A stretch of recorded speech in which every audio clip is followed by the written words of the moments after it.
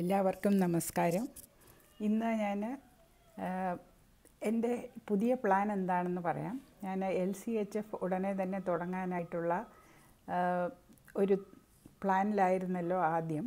അത് പരീക്ഷിച്ച് നോക്കാൻ. ആ പരീക്ഷണം 3-4 ദിവസം കൊണ്ട് നിർത്തി. കാരണം LCHF തുടങ്ങുമ്പോൾ നമ്മൾ പൂർണ്ണമായിട്ടും കാർബോഹൈഡ്രേറ്റ് വർജിച്ച്, അന്നജങ്ങൾ വർജിച്ച്, ഡയറക്റ്റ് അന്നജങ്ങൾ വർജിച്ച് പച്ചക്കറികളിൽ നിന്നുള്ള അന്നജം മാത്രം കഴിക്കുന്ന രീതിയിലേക്ക് പോയാൽ നമ്മുടെ മരുന്നുകളെല്ലാം ഉടനെ തന്നെ നിർത്തേണ്ടി വരും.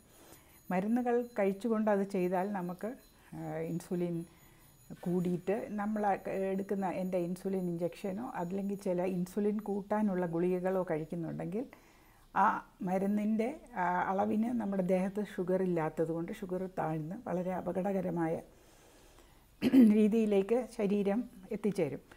അതുകൊണ്ട് മാത്രമല്ല, പെട്ടെന്ന് ഇങ്ങനെ ഒരു മാറ്റം എല്ലാ മരുന്നും നിർത്തിക്കൊണ്ട് ചെയ്യാൻ, മെറ്റ്ഫോമിൻ മാത്രം വെച്ച് ബാക്കിയെല്ലാം നിർത്തിക്കൊണ്ട് ചെയ്യാൻ ശ്രമിച്ചുവെങ്കിലും എൻ്റെ ബോഡി ഈ ഷുഗർ ഇല്ലാതെ വരുമ്പോൾ വളരെയധികം ക്ഷീണവും പ്രയാസവും എനിക്ക് തോന്നി. അങ്ങനെ പിന്നെ ചില സൈഡ് ഇഫക്ട്സിനെ കുറിച്ച് വായിച്ചു. അതുകൊണ്ട് കുറച്ചുകൂടെ നല്ല അഡ്വൈസ് നോക്കാമെന്ന് വെച്ചാണ് ഞാൻ ലൈഫിലേക്ക് പോയി അവരോട് ചോദിച്ചപ്പോൾ അവരെന്നോട് പറഞ്ഞത് ഒരാഴ്ച ഒരു മീൽ വെച്ച് മാറിയിട്ട് അൾട്ടിമേറ്റ്ലി 3 മാസം കൊണ്ട് ഇൻസുലിൻ നിർത്താമോ എന്ന് നോക്കി 3 മാസം കൊണ്ട് 100 ഗ്രാം കാർബോഹൈഡ്രേറ്റ്സ് കഴിക്കുന്ന ലെവലിലേക്ക് എത്തണം. 100 ഗ്രാം കാർബോഹൈഡ്രേറ്റ്സ്. ഇപ്പം 100 ഗ്രാം കാർബോഹൈഡ്രേറ്റ്സ് എന്ന് പറഞ്ഞാൽ 100 ഗ്രാം അരി എന്നല്ല, ചോറൊന്നുമല്ല. ഓരോ അരിയിലും ചോറിലുമുള്ള കാർബോഹൈഡ്രേറ്റ് എത്രയാണ് എന്നുള്ളത് പല സൈറ്റ്സിലും നമുക്ക് കിട്ടുമെന്ന് ഞാൻ മുമ്പേ പറഞ്ഞ പോലെ അത് വെച്ച് നോക്കിയിട്ട് നമ്മൾ കഴിക്കുന്ന അളവ് വെയ് ചെയ്താൽ നമുക്കറിയാം എത്ര ഗ്രാം കാർബോഹൈഡ്രേറ്റ് നമ്മൾ കഴിക്കുന്നു. ഏറ്റവും കൂടുതൽ നമ്മൾ കഴിക്കുന്നത് പഴങ്ങളൊക്കെ കഴിക്കുമ്പോഴാണ്. ഒരു പഴത്തിലും സാധാരണ ഒരു മഞ്ഞ നിറമുള്ള പഴം ഒക്കെ കഴിക്കുമ്പോൾ നമുക്ക് ഏത്തപ്പഴത്തിൽ കൂടുതലുണ്ട്. എല്ലാ പഴത്തിൻ്റെയും കാർബോഹൈഡ്രേറ്റ് കണ്ടൻ്റ് ഒന്നും നമുക്ക് വെബ്സൈറ്റിൽ കിട്ടുകയില്ല. പഴം വളരെ പല സൈസും പല മധുരവും ആയിട്ടിരിക്കുമല്ലോ. എന്നാലും പഴങ്ങൾ പൊതുവെ കാർബോഹൈഡ്രേറ്റ് കൂടിയതാണ്, എസ്പെഷ്യലി വാഴപ്പഴം. അപ്പോൾ ഈ അഡ്വൈസിലേക്ക് മുമ്പോട്ട് പോകാമെന്ന് ഞാൻ തന്നെ വിചാരിച്ചു. അതുകൊണ്ട് ഞാൻ ഡയബറ്റീസിനെ കുറിച്ച് കൂടുതൽ മനസ്സിലാക്കാമെന്ന് വെച്ച് ഡയബറ്റിസ് 101 ഒരിക്കൽ വായിച്ചതാണ്, അതെല്ലാം മറന്നുപോയി. രണ്ടാമത് വായന തുടങ്ങി. അപ്പോൾ എനിക്ക് പുതിയതായിട്ട് കുറേ അറിവുകൾ കിട്ടി. അതിവിടെ പങ്കുവെക്കാൻ ആഗ്രഹിക്കുന്നു. ഒന്നാമത്, നമ്മളെല്ലാവരും മനസ്സിലാക്കിയിരിക്കുന്നത് വണ്ണം കൂടുമ്പോഴും വയറ്റിനകത്തൊക്കെ ഫ്ലാറ്റ് ഡെപ്പോസിറ്റ്സ്, നമുക്ക് വിസറൽ ഫാറ്റ് കൂടുമ്പോഴും നമ്മുടെ ഓർഗൻസിൽ ഫാറ്റ് കൂടുമ്പോഴുമാണ് നമുക്ക് ഡയബറ്റിസ് ഉണ്ടാകുന്നത് എന്നാണ്. ഡയബറ്റിസ് ഉള്ള ആളുകൾക്ക് ഈ ഫാറ്റെല്ലാം കാണും. ചിലപ്പോൾ പുറമേ ഒന്നും കണ്ടില്ലെങ്കിലും നമ്മളുടെ ലിവർ, ഫാറ്റി ലിവർ, പിന്നെ പാൻക്രിയാസിൻ്റെ പുറത്ത് ഫാറ്റ് ഒക്കെ കാണും. അപ്പോൾ ഇടയ്ക്ക് വെച്ച് ന്യൂകാസിൽ എന്ന് പറയുന്ന യൂണിവേഴ്സിറ്റിയുടെ ഒരു റേഡിയോളജി ഡിപ്പാർട്ട്മെൻറ്റ് നടത്തിയ പരീക്ഷണങ്ങളനുസരിച്ച് അവരൊരു ഡയറ്റ് പ്രിസ്ക്രൈബ് ചെയ്തു. മിനിമം ഭക്ഷണം 600 കാലറി ഭക്ഷണം ഒരു ദിവസം കഴിച്ച് ശരീരം മെലിഞ്ഞ് ദേഹത്തുള്ള ഫാറ്റെല്ലാം അലിഞ്ഞു പോകുമ്പോൾ ഡയബറ്റിസ് റിവേഴ്സ്ഡ് ആകും എന്നായിരുന്നു അത്. ചില ആളുകളിൽ അത് ഒരു മെജോറിറ്റി ആളുകളിൽ, അവരാകെ 11 പേരെ വെച്ചാണ് ഈ എക്സ്പെരിമെൻറ്റ് ചെയ്തത്. അതിൽ കുറച്ച് ആളുകൾക്ക് ഡയബറ്റിസ് മാറി. അത് പക്ഷേ എത്ര നാൾ മാറി നിൽക്കുമെന്നോ തിരിച്ച് അവരുടെ ഡയറ്റിലേക്ക് പോയാൽ എന്ത് പറ്റുമെന്നോ എന്നും നമുക്കറിഞ്ഞുകൂടാ. ഇതുപോലെ ഈ law carb diet. Law carb ഡയറ്റിൽ നമ്മൾ പോയി കഴിഞ്ഞിട്ട് തിരിച്ച് നമ്മൾ കുറേശ്ശെയായിട്ട് കഴിച്ചു തുടങ്ങാം, എന്നിട്ട് ലിമിറ്റ് ചെയ്ത് കാർബോഹൈഡ്രേറ്റ്സ് കഴിക്കാം എന്നാണ് ഞാൻ കേട്ടിട്ടുള്ളത്. പക്ഷേ ഈ ജെന്നി എന്ന് പറയുന്ന ഈ ഡയബറ്റിസ് 101 അവർ വളരെയധികം റിസർച്ചസ് ഡയബറ്റീസിനെ കുറിച്ച് ചെയ്തു. Blood sugar 101, not diabetes 101. അവർ ഒരുപാട് റിസർച്ച് ചെയ്തു. അവർക്കൊരു മെഡിക്കൽ ബാക്ക്ഗ്രൗണ്ട് ഉള്ളത് കൊണ്ട് അത് മനസ്സിലാക്കാനും അവർക്ക് കഴിയും. അപ്പോൾ അവർ പറഞ്ഞതനുസരിച്ച് എനിക്ക് മനസ്സിലായത് ഈ ഡയബറ്റിസ് വരുന്നത് വണ്ണം കൊണ്ടൊന്നുമല്ല. ഒരുപാട് വണ്ണമുള്ള മനുഷ്യരുണ്ട്. ശരിയാണ്, എനിക്ക് വലിയ വണ്ണമൊന്നുമില്ല. ഒരുപാട് എന്നേക്കാൾ വണ്ണമുള്ളവരുണ്ട്. അവർക്ക് ഉള്ളിലും പുറത്തും ഒക്കെ വണ്ണം കാണും. പക്ഷേ അവർക്കൊന്നും ഡയബറ്റിസ് ഇല്ല. പിന്നെ അവർ പറയുന്നത് ഐഡൻറ്റിക്കൽ ട്വിൻസ് ഒരു ഐഡൻറ്റിക്കൽ ട്വിൻസിൻ്റെ പുറത്ത് നടത്തിയ സ്റ്റഡിയിൽ 80% ഒരാൾക്ക് ഡയബറ്റിസ് ഉണ്ടെങ്കിൽ 80% ആളുകൾക്കും മറ്റേ ട്വിന്നിനും ഡയബറ്റിസ് വരാം. പക്ഷേ 20%-ന് ഡയബറ്റിസ് വരികയില്ല. അതെന്തുകൊണ്ടാണ്? ഒരേ അച്ഛനും അമ്മയും വളർത്തുന്നവരാണ്, ഒരേ സാഹചര്യത്തിൽ വളരുന്നതാണ്, ഐഡൻറ്റിക്കൽ ട്വിൻസ് ഒരേ ജീൻ ഷെയർ ചെയ്യുന്നവരുമാണ്. എന്നാലും ചില ആളുകൾക്ക് ഡയബറ്റിസ് വരുന്നില്ല. അതുപോലെ നോൺ ഐഡൻറ്റിക്കൽ ട്വിൻസിൽ ആ ശതമാനം കുറവാണ്. 40-40-നകത്ത് പെർസെൻറ്റേജ് ആളുകൾക്ക് ഒരാൾക്കുണ്ടെങ്കിൽ മറ്റേ ആൾക്ക് വരികയുള്ളൂ.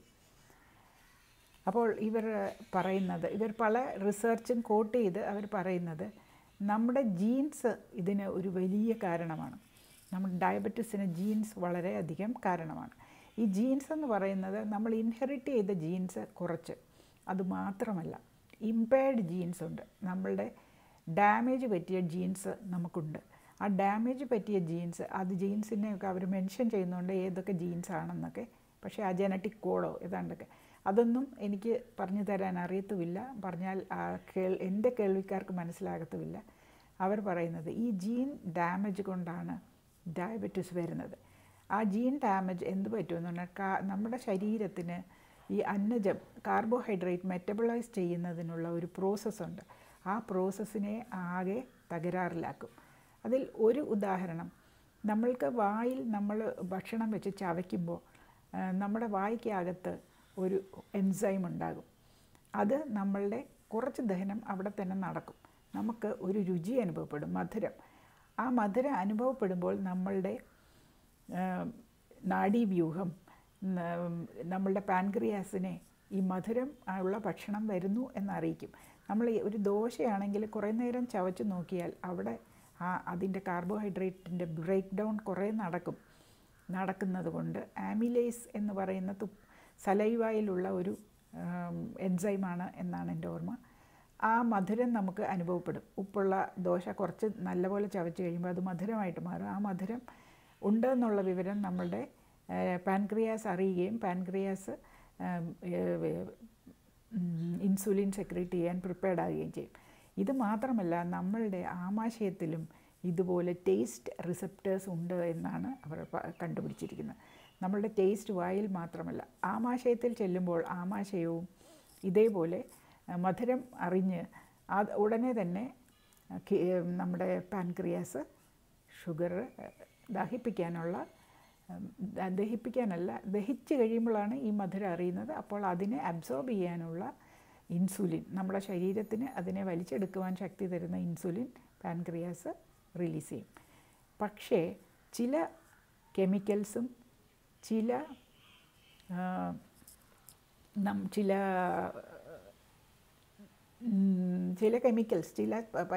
പരിതസ്ഥിതിയിലുള്ള ചില ടോക്സിൻസ് നമ്മളുടെ ശരീരത്തിൽ കടന്നു കഴിഞ്ഞാൽ ഈ റിയാക്ഷൻ ഉണ്ടാക്കുന്ന നമ്മുടെ ഉള്ളിലുള്ള ചില എൻസൈമുകളെയും ചില ഹോർമോണുകളെയും ഉൽപ്പാദിപ്പിക്കുന്നതിനെ അത് ഇൻഹിബിറ്റ് ചെയ്യുകയും അതുമൂലം പാൻക്രിയാസ് ഇതിനെക്കുറിച്ച് സെൻസിറ്റിവിറ്റി കുറഞ്ഞ് പാൻക്രിയാസ് ആവശ്യത്തിന് ഇൻസുലിൻ റിലീസ് ചെയ്യാതെയും ഇരിക്കും. നമ്മൾ ഇതുവരെ കേട്ടിട്ടുള്ളത് പാൻക്രിയാസ് ഇൻസുലിൻ പ്രൊഡ്യൂസ് ചെയ്ത് കൂടി അവസാനം ഓവർ എക്സേർട്ട് ചെയ്ത് പാൻക്രിയാസ് തകരാറിലാകുന്നതാണെന്ന്. ഇപ്പോഴത്തെ പല സയൻറ്റിഫിക് റിസർച്ച് പ്രൂവ് ചെയ്യുന്നത് ഇതല്ല.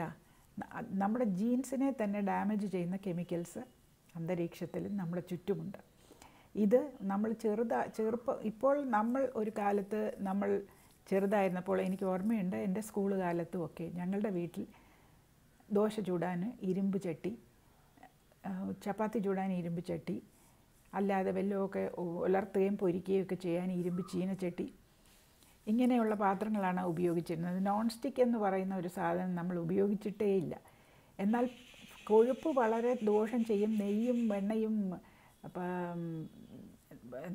വെളിച്ചെണ്ണയുമാണ് നമ്മളെ ഹൃദ്രോഗികളാക്കുന്നത് എന്ന് പറഞ്ഞുകൊണ്ട് ഡ്യൂപോണ്ട് പോലെയുള്ള കമ്പനികൾ നോൺ സ്റ്റിക്ക് ഇറക്കിയപ്പോൾ നമ്മളുടെ ഇരുമ്പ് ചീനച്ചട്ടികളും എല്ലാം നമ്മളെടുത്ത് ദൂരെ കളഞ്ഞിട്ട് ഈ നോൺ സ്റ്റിക്കിൽ ജോലി ചെയ്യാൻ തുടങ്ങി. നോൺ സ്റ്റിക്കിൽ വളരെ എളുപ്പമാണ്. അപ്പം ചൂടാനും ദോശ ചൂടാനും ഒന്നും പിടിക്കുകയില്ല. എല്ലാം അത് ചൂട് കൂടുമ്പോൾ അതിൽ നിന്ന് വിഷമുള്ള കെമിക്കൽസ് പുറത്തേക്ക് വരികയും നമ്മുടെ ദോശയെ കയറി പിടിക്കുകയും ചെയ്യും. അവർ പറയുന്നുണ്ട് അതിനകത്ത് വളരെ മീഡിയം ഹീറ്റിലേ ഇത് വെക്കാവൂ. പക്ഷേ എത്ര പേർ മീഡിയം ഹീറ്റിൽ വെക്കും? അതിൻ്റെ ഇച്ചിരി ഭാഗമെങ്കിലും ഇളകി വന്ന് അതിൽ പോറൽ വീഴുകയോ ചെയ്താൽ അത് പിന്നീട് ഉപയോഗിക്കരുത്. പക്ഷേ എത്ര പേർ ഇത് അനുസരിക്കുന്നു? വേറെ ഒരു പെസ്റ്റിസൈഡിലുള്ള കെമിക്കൽസാണ് കുറേ. പെസ്റ്റിസൈഡ്സ്, ഹെർബിസൈഡ്സ് ഇതിലൊക്കെയുള്ള കെമിക്കൽസാണ് കുറേ കെമിക്കൽസ് ആണെങ്കിൽ പ്ലാസ്റ്റിക്സിലുള്ളതാണ്. പ്ലാസ്റ്റിക്കിൽ നിന്ന് ചില കെമിക്കൽ താലേറ്റ്സ്, PH എന്ന് തുടങ്ങുന്ന താലേറ്റ്സ് ഇതിലേക്ക് ലീച്ച് ചെയ്ത് വരികയും അത് നമ്മുടെ ശരീരത്തിൽ ഹോർമോണുകളെ പോലെ, സ്ത്രീ ഹോർമോണുകളെ പോലെ ഉള്ള ആക്ഷൻ ഉണ്ടാക്കുകയും ചെയ്യും എന്ന് ഈയിടെ ഞാൻ വായിക്കുകയുണ്ടായി. അത് ഇപ്പോൾ ഞാൻ 63 വയസ്സായി. ഇത്രയും നാൾ എൻ്റെ ചെറുപ്പത്തിലൊക്കെ കുപ്പിയിലാണ് ഫ്രിഡ്ജിൽ വെള്ളം വെച്ചിരുന്നത്. പിന്നീട് പ്ലാസ്റ്റിക് വന്നപ്പോൾ അതിൻ്റെ സൗകര്യം കണ്ട് നമ്മളെല്ലാവരും പ്ലാസ്റ്റിക്കിലാക്കി. അപ്പോൾ എൻ്റെ മകൻ ഇതൊക്കെ വായിച്ചു കഴിഞ്ഞിട്ട് ഞങ്ങളുടെ വീട്ടിൽ 3 വയസ്സുള്ള ഒരു ഗ്രാൻഡ് ചൈൽഡുണ്ട്. എന്നോട് അമ്മ പ്ലാസ്റ്റിക് അധികം കുറയ്ക്കണം എന്ന് പറഞ്ഞ് ഞാൻ പ്ലാസ്റ്റിക് കുറച്ച് സ്റ്റീൽ ബോട്ടിലിലാണ് ഇപ്പോൾ ഫ്രിഡ്ജിൽ വെള്ളം വെക്കുന്നത്. പക്ഷേ സ്റ്റീൽ ബോട്ടിൽ ഫ്രിഡ്ജിൽ വെക്കുന്ന അതേ സമയം തന്നെ എനിക്ക് വാങ്ങിക്കുമ്പോൾ കിട്ടുന്ന പഞ്ചസാര ഒരു പ്ലാസ്റ്റിക് പാക്കറ്റിലാണ് വരുന്നത്. പാരിയുടെ പഞ്ചസാര ഒരു നീല കവർ പ്ലാസ്റ്റിക്. ആ പ്ലാസ്റ്റിക് 2 പാക്കറ്റ് വാങ്ങിച്ചിട്ട് ഒരു പാക്കറ്റ് അല്പ ദിവസം ഇരുന്നാൽ അത് ഇച്ചിരി അലിയും. ഉപ്പ് പ്ലാസ്റ്റിക്കിലാണ് വരുന്നത്. ഇതെല്ലാം വളരെ സ്ട്രോങ് ആയിട്ടുള്ള സാധനങ്ങളാണ്. വിനാഗിരി വാങ്ങിച്ചാൽ അതൊരു പ്ലാസ്റ്റിക് കുപ്പിയിലാണ് കിട്ടുന്നത്. പാല് പ്ലാസ്റ്റിക്കിലാണ് വരുന്നത്. പ്ലാസ്റ്റിക് ഇല്ലാതെ നമുക്കിപ്പോൾ ഒരു വിധത്തിലും കഴിയാൻ പറ്റുകയില്ല. നമ്മുടെ വീട്ടിൽ ഉൽപ്പാദിപ്പിക്കുന്ന സാധനങ്ങൾ മാത്രം നമ്മൾക്ക് ഡയറക്റ്റായിട്ട് സ്റ്റീലിലോ വല്ലതും വെക്കാം. നമ്മൾക്ക് പഞ്ചസാര വാങ്ങിക്കണമെങ്കിൽ, മൈദ വാങ്ങിക്കണമെങ്കിൽ, ആട്ട വാങ്ങിക്കണമെങ്കിൽ എല്ലാം പ്ലാസ്റ്റിക്കിലാണ് വരുന്നത്. അരി ഭാഗ്യത്തിന് ചാക്കിലാണ് വരുന്നത്. എല്ലാത്തിനും ഉപരി നമ്മൾ കുടിക്കുന്ന വെള്ളം നമുക്ക് പണ്ട് ഇരുമ്പ് പൈപ്പിൽ വന്നിരുന്നു. ആ പൈപ്പുകൾ പൊട്ടുകയും ഇപ്പോൾ വേണ്ടുന്ന അത്രയും വെള്ളം നമ്മൾക്ക് എത്തിക്കണമെങ്കിൽ ഇരുമ്പ് പൈപ്പുകൾക്ക് ആ സമ്മർദ്ദം താങ്ങാനൊക്കാത്തത് കൊണ്ട് PVC പൈപ്പുകൾ ഉപയോഗിക്കുന്നു. PVCയെക്കുറിച്ച് നിങ്ങൾ വായിച്ചു നോക്ക്. PVCയിലും ഇതുപോലെയുള്ള പല കെമിക്കൽസും വരാൻ ചാൻസ് ഉണ്ട്. പിന്നെ നമ്മളെല്ലാവരും വീടിൻ്റെ മുകളിൽ ഒരു കറുത്ത ടാങ്ക് വെച്ച് വെള്ളം സംഭരിക്കുന്നു. ആ വെള്ളം നമ്മൾ പാചകത്തിനും കുടിക്കാനും തിളപ്പിച്ച് കുടിക്കാനും ഒക്കെ ഉപയോഗിക്കുന്നു. ആ പ്ലാസ്റ്റിക് 24 മണിക്കൂറും കാലാവസ്ഥയെ ഫേസ് ചെയ്ത് അവിടെ ഇരിക്കുന്നു, വെയിൽ കൊള്ളുന്നു. കുറച്ച് നാൾ കഴിയുമ്പോൾ അതിൻ്റെ അടപ്പ് പൊട്ടുന്നു. അത് സ്റ്റിഫായി അതിൻ്റെ ടെക്സ്ചർ മാറി അത് പൊട്ടും. ഇതെല്ലാം എന്തുകൊണ്ട് സംഭവിക്കുന്നു? അതിലും ചേഞ്ചസ് ഉണ്ടാകുന്നു. ആ ചേഞ്ചസ് വെള്ളത്തിനെ ബാധിക്കുമോ? നമ്മൾ ഉപയോഗിക്കുന്ന വെള്ളത്തിൽ കൂടെയും നമ്മൾ ഇതുമാതിരിയുള്ള വിഷങ്ങൾ നമ്മളുടെ ഉള്ളിലേക്ക് എടുക്കുന്നുണ്ടോ? ആ വെള്ളം നമുക്ക് ഡയബറ്റിസ് ഉണ്ടാക്കുന്നുണ്ടോ? ജെനി പറയുന്നതനുസരിച്ച് ഡയബറ്റിസ്, അമിതവണ്ണം ഇതെല്ലാത്തിനും കോസ് നമ്മളുടെ ജീൻസിന് തകരാറുണ്ടാകുന്നതാണ്. ഈ തകരാറുള്ള ജീൻസ് നമ്മൾ മക്കളിലേക്ക് പകരുമോ? ഇതൊന്നും നമുക്ക് അറിഞ്ഞുകൂടാ. ഇനിയും കൂടുതൽ വായിച്ച് ഈ വീഡിയോ ലോങ് ആയിപ്പോയാൽ എനിക്ക് അപ്ലോഡ് ചെയ്യാൻ പറ്റുകയില്ല. ഞാനിനി ജെനി പറയുന്നതനുസരിച്ച് LCHFിലേക്കൊക്കെ ചാടിക്കയറുന്നത് ഒരിക്കലും സസ്റ്റെയിൻ ചെയ്യാൻ പറ്റുകയില്ല. നമ്മളൊരു ഡയറ്റ് ചേഞ്ച് ഉണ്ടാക്കണം എന്ന് വിചാരിച്ചാൽ